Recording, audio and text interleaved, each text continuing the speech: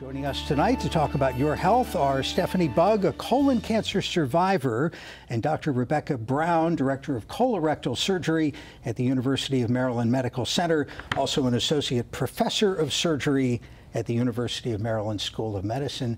Thank you both for being here. Stephanie, thank you in particular, and let's start with your story. This all began about a year ago. So it was Christmas Day of 2023. I had just been I've been feeling off for about 3 to 4 days, just having some changes in my bowel, how my bowel was working, and having just a little bit of cramping in my stomach, and I just felt off. I felt enough different that I felt like I needed to go get checked out. So I went to emergency room. On Christmas Day? On Christmas Day, yeah. And when they look at you in the ER at your age, they're not thinking colon cancer, right? No, actually, originally they suspected that it was my appendix. So they decided to do a CT with contrast, and that's when they saw that it was not my appendix, that I actually had some kind of blockage of some sort in my colon. So. And that required surgery ultimately and chemotherapy, and that's all behind you now. It is. It is. I finished chemotherapy just about a month ago. Terrific. Yes. And this was your doctor? Yes. Yes. Dr. Brown was one of them. Yes. My surgeon. Yes. Your surgical patients typically older than Stephanie. What's a typical age for colon cancer? I mean, we start screening for colon cancer now at 45, so most of our patients are typically in 60s to 70s when they're diagnosed with colon cancer, but we are seeing an alarming rate of increased colon cancers in younger patients, even younger than 45. And the overall trend towards cancers in younger patients isn't just colon cancer, right? Cancer, there have been multiple cancers that have been shown in a recent study to have increasing incidence in younger patients. Is there a theory for this? I mean, Stephanie is extremely healthy. You ran marathons, right? I have, yes. I ran a few. Very active. Yeah. So what could it be? Yeah, I mean, I don't think that we as a medical community have a definite answer for that. If you look at colon cancer in general, there are genetic risk factors and there's also lifestyle risk factors. And so we're probably seeing a shift in both of those. It would be unlikely that all of these new cancers in young patients are related to some sort of genetic predisposition alone. So probably there's something in our lifestyle, diet, exercise, consumption that is leading this. We just haven't quite pinpointed that yet. I mean, knowing all this, and you're a young person, do you do anything differently? Should people watching do anything differently? I mean, I think if you look at how to decrease your risk for developing colorectal cancer, there are a few lifestyle modifications that can be made. There's no way to prevent colon cancer just with lifestyle modifications, but living a healthy life, eating high fiber diet, avoiding red and processed meats are some of the things that we think can help decrease the risk of colon cancer. Let me remind our viewers, if you have a question about colon cancer or the increase in incidence in cancers in young people, send us an email. The address will be on the screen, livequestions@mpt.org. You mentioned screening for this. And that has changed in recent years. Yep, so 45 is the new 50. Colonoscopy screening is recommended to start across the board for every person in the United States at age 45 instead of 50. Now that's not somebody with family history or some of the other risk factors. Correct, would that move it up? Yeah, so family history is very important to know for talking about colon cancer screening. If you have a family history of colon cancer, it's typically recommended that you start your screenings 10 years before the diagnosis of colon cancer in your family member. So, for example, Stephanie was diagnosed at age 41. Her children need to start their colon cancer screening at age 31. Wow. And if you have a family history of colon cancer, you don't qualify to do the Cologuard or the other non-invasive screenings. So they will get colonoscopies when they're 31. But Stephanie, you didn't have family history, or at least nobody close, right? No, I had an aunt who passed away from colon cancer, but other than that, we did not have any significant cancer in our family at all. No significant history. So What are the screening options? We've talked about colonoscopies, and everybody out there has heard about colonoscopies, and maybe not in a favorable way, so we should talk about that. And you talked about the Cologuard thing. Pros and cons of those approaches, and is there anything else? Yeah, there's another study that looks for fecal occult blood, sort of similar to the Cologuard test. Those studies are screening studies that look in your stool for abnormalities that could indicate that you have colon cancer. It doesn't diagnose or prevent or remove any pre-malignant lesions like polyps. So we know that most colon cancers grow from polyps. From the time that you have abnormal cells in your colon to when it turns into colon cancer, we think is about 10 to 15 years. So in colonoscopy, we not only can diagnose any cancers that are there, but we also remove any polyps that are there, and that is actually preventative against colon cancer. So to do a colonoscopy, which you do, you've got to get the patient to basically clean things out, which means drinking some stuff you wouldn't ordinarily want to drink. You will never want to drink it again. But is that getting better? Are there improvements in the prep?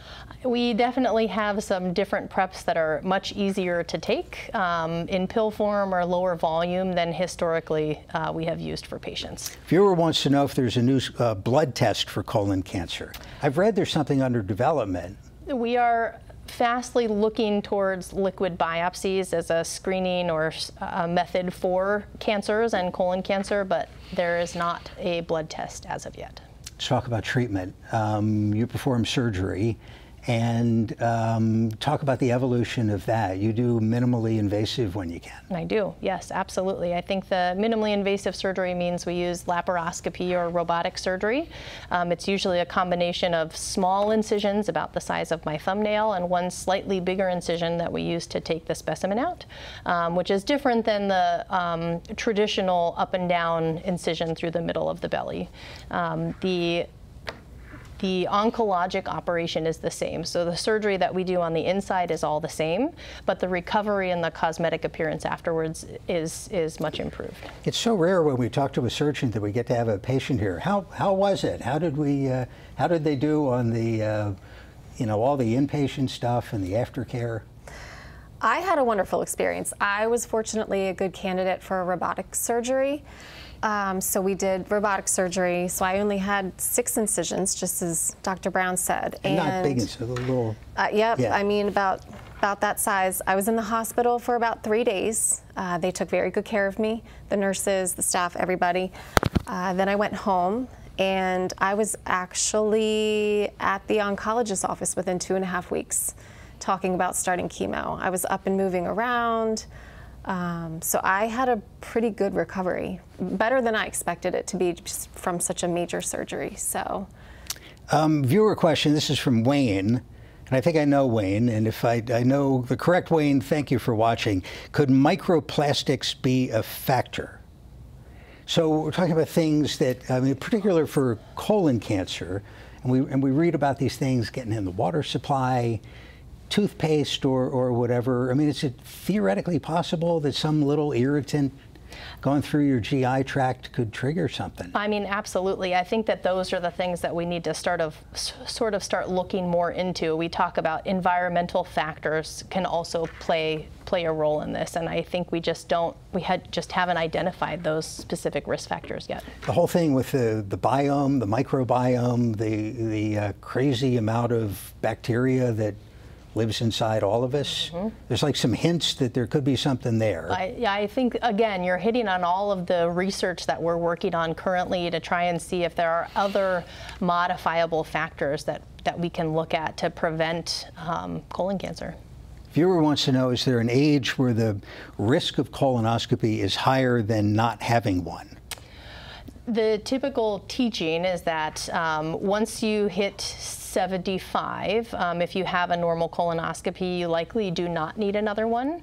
But I think now that we are seeing a lot more longevity in patients, that decision should ultimately be made on a patient-by-patient basis, because there are some 85-year-olds out there who would benefit from having another colonoscopy and potentially some polyps removed and those sorts of things. So, Stephanie, what would you say your message is to younger people out there who maybe it's not even colon cancer, maybe they got a suspicious bump on their back or something, in terms of taking the initiative and getting checked out? I think there's a couple things. I think first and foremost, I think become very familiar with your body. Don't hesitate and put things off to go get checked out.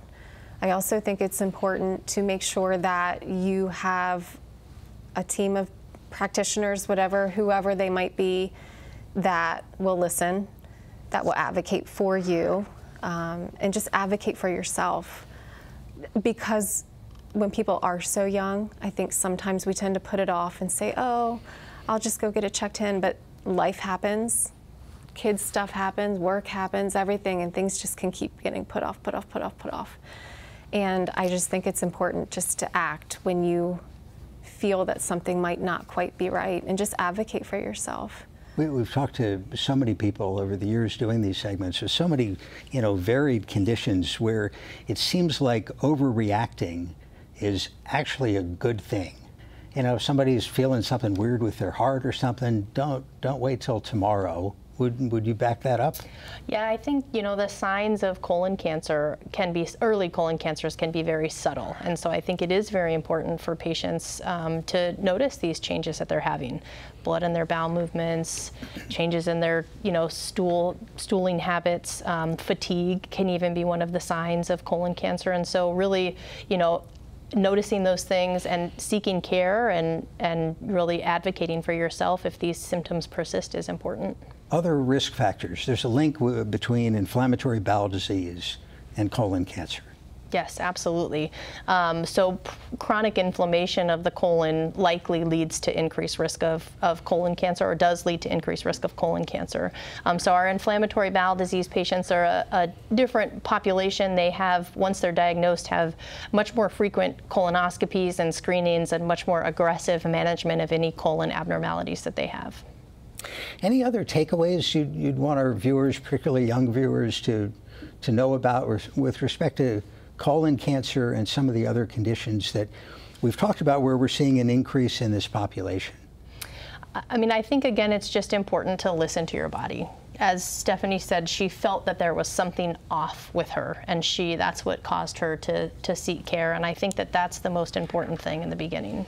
And every time you take the bold step of talking to people, whether it's on TV or in person, somebody tells you they're going to go get checked out, and that's wonderful. It's true. It's true. Yeah, once I was ready to share my story and I felt comfortable after I'd processed the entire journey that I'd been on, I did. I want, and I'm open to people talking to me about it, asking me questions, asking people about my journey. Obviously, no medical advice, but just having people be comfortable to talk about it. We'll leave it there. Stephanie Bugg, thanks so much. Dr. Brown, we appreciate your time as well. Thank you. Your health segments are a co-production of Maryland Public Television and the University of Maryland Medical System.